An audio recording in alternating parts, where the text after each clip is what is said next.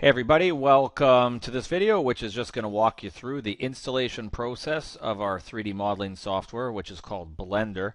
You'll see here the web address to get to is blender.org, and when you get there, you'll get this page right here, and you're just going to take the download link here.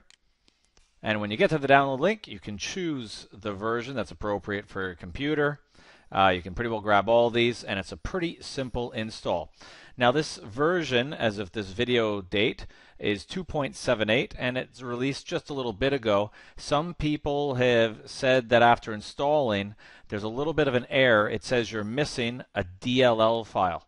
If this happens, then the recommended fix, which worked on my computer, was to run the installer a second time. And when you run the installer a second time, what ends up happening is it actually asks you, we already see it there, do you want to repair the installation?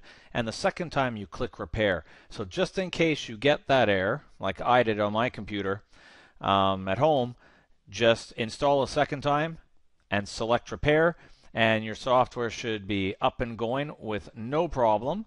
And when it is up and going with no problem, what you're going to have is you're going to have the program start up, and it's basically going to bring you to this screen here, which is the standard interface with a cube sitting there in the middle of the world ready for you to fiddle with.